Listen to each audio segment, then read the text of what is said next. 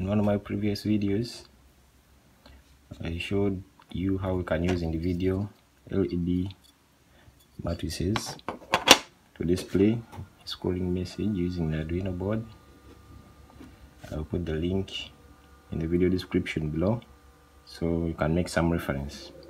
But today I'm going to be showing how we can display scrolling message using this kind of display. It's called F16 display. In this case, the 8x8 LED matrix displays have already been combined using a PCB board. And when you're going to program this with Arduino, it's very simple when you're using the Parola library, and that is what I'm going to be showing you today.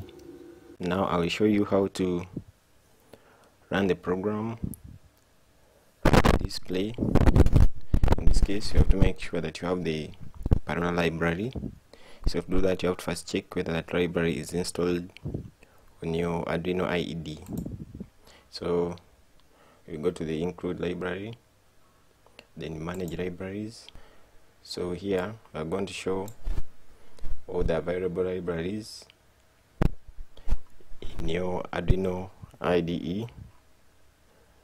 Type here MD Max. Yeah, so you make sure you have these three libraries: MD Max 7 2XX, MD Max Panel, and MD Parola. So if you don't have, you make sure you type. If this one is updating, you can update. Then even this one, all these ones are installed. That's why you see here I've already installed them. So if you don't have, you make sure you install them on your Arduino IDE. So after making sure that those libraries are installed, then we can look for the program we are going to use to run our display. So we come to File and get the examples from the MD Parola. There are very many examples here which you use, but in this case we are interested in the scrolling one. So you go to scrolling, and it's going to give you the one you want here. So the major idea here, in other words, the program has already been written for you. You only need to change a few things. For example, in our hardware, we are using the FC16 display. So you have to change this one from Parola HW to FC16. Yeah. Then the maximum number of devices. In our case, we are going to be using 4 devices. So we are going to change from 8 to 4. Then we leave these pins, and take note, make sure the pins are connected in this order, because when this library was being programmed, they programmed it for the pins to work in this order. If your pins from the display and the Arduino board are put in a different order, you may find some problems. So make sure the pins are in this order. Yeah, basically that's it. Or maybe if you want, you can change the scrolling. You can split the direction, and the speed can also be changed if you want. For example, here I can change the scroll speed from 25. I can put it to 30. Now let me keep scrolling left.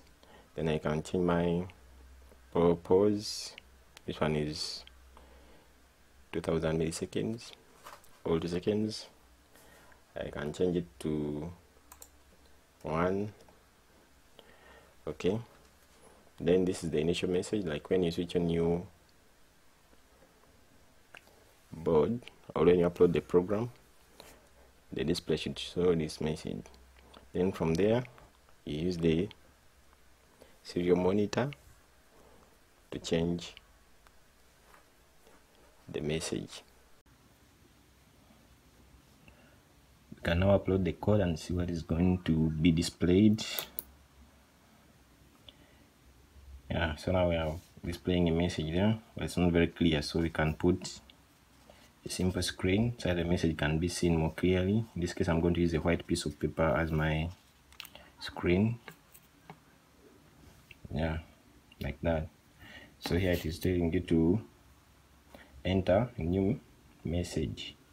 So we are going to use our serial monitor to put a message that is going to be displayed here.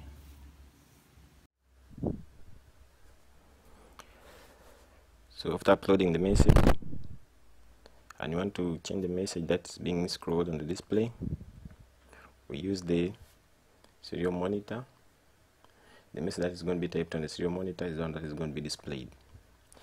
But before you do that, you make sure that the bound rate here is 57,600 bound, because this is the rate of transfer of information between the display and the serial monitor. If you use a different rate, it may not work. So if I put, for example, welcome, enter. So now the message has changed to welcome. If I want, I can put another message like thanks for watching.